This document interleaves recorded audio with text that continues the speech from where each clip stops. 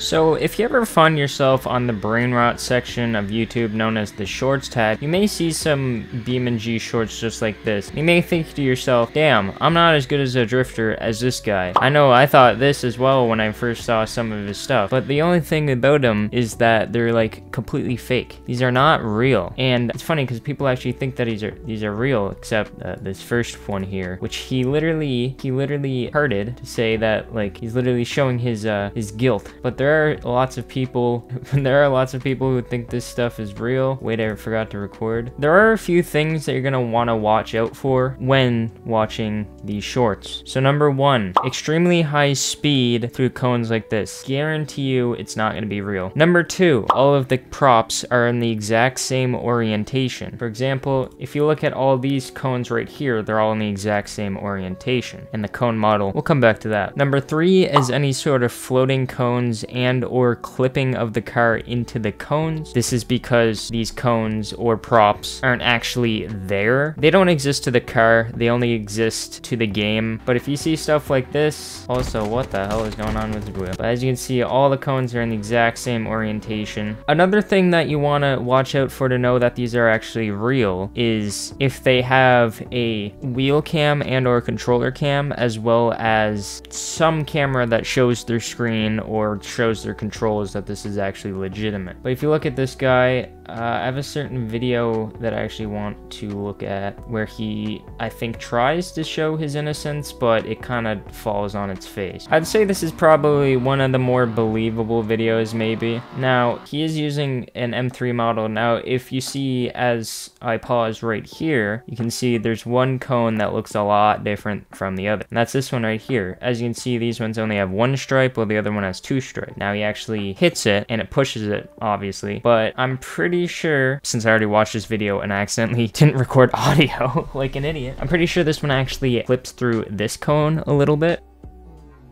But if we go to the end, as you can see here, we have a cone clipping through the floor. We have cones floating right here, cones floating right here, and they're all in the same orientation. And also, I just wanted to point out, if you look at the upload dates, March 10th, March 11th, March 11th again, March 12th. So all these 4 videos of extremely difficult drifting situations have been uploaded within 3 days of each other. So 2 of them were uploaded on the same day. I presume record on the same day as well. But the only thing is, these videos, well, judging by the amount of cones they put down, I want to say that these videos take anywhere between an hour and a half to 2 hours to make themselves. If this guy really wanted to grind out a bunch of videos in one day, he, like, if you spent 8 hours a day just making these videos, you probably make 4 of them. So unless all of these are stockpiled, there's no way he's hitting all these drift clips daily. Now, if I go back here, this is an interesting one, like super impossible drift with grandpa, 260,000 likes. People think this stuff is real. Oh, this grandfather needs an Oscar, probably because he's an actor and he's not actually doing this. I mean, obviously he's not showing his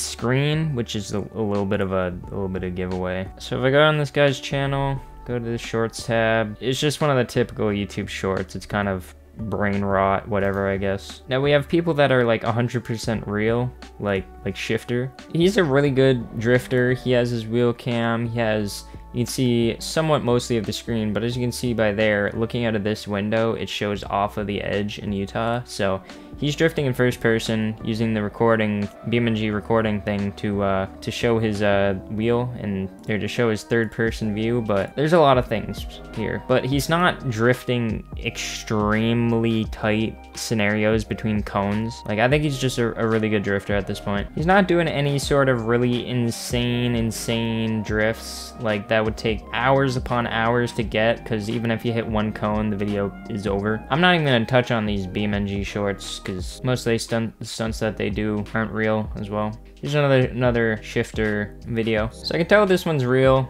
because, for one, this parking lot is not able to be put in afterwards. It's literally a part of the map, plus he's driving on it. Obviously, he's drifting in first person again. I assume it's just his preferred way of drifting. But I'm gonna load up BeamNG Drive, and I'm gonna show you guys how to do this for yourself if you wanted to fake some videos. So you're gonna want to spawn in the car that you're gonna use for the video, and you're gonna want to have your replay UI here. That's just the replay app in the UI app setting. You're just gonna want to record a video of you drifting. I'll just do like a straight and left, and then 100% legitimate recording. And then you're gonna want to stop the recording. From there, you're gonna want to hit F11. It'll open the world editor. And we're gonna go to the camera path editor, click new, link it to current replay, open your current replay. There's me going ahead and whipping the back end around. So from this point, you can close replay editor. You want to go to window, asset browser. It'll take a minute because it has 7,000 assets to load. You should be able to find most of the props in the game in here, but from what I know, I just want to get the cones. So you can go to the race, and then you want to scroll all the way down until you see cone.dae. The DAE is the actual file that you want to use. Anything else is just a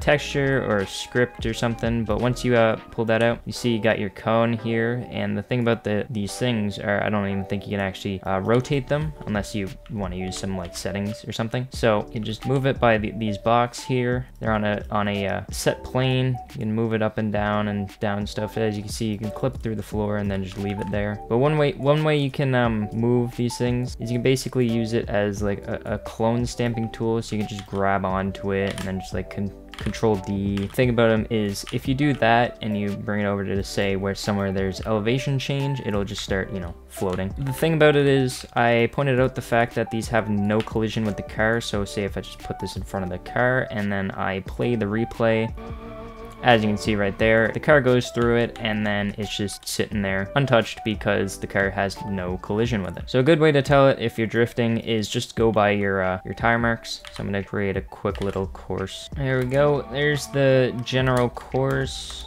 As you can see, it's a pretty close call with some of the cones, but they do not hit them. Now, if you wanted to, you could just, you know, grab a cone, fill in between them, you know, like they do in the videos with like the millions of cones. There you go. There's your entire filled in course. For a course like this, I think it took me like maybe 15 minutes, 20 minutes tops. The hardest part about doing this is just, you know, finding like the general outline of the course that you drift without hitting any of the cones. If you really want to dedicate your life to building an audience around faking videos like this, it's not as tedious as some other sort of videos, but you know, once you're done with that, you just click the camera path editor, play, close the editor. Now you're in the actual world again, so none of the editor stuff is actually showing up, and you can just go back, Alt U, or maybe play it first, and then you have no UI, and you just like look around and stuff and like be like, oh wow, look at my cool drift as you're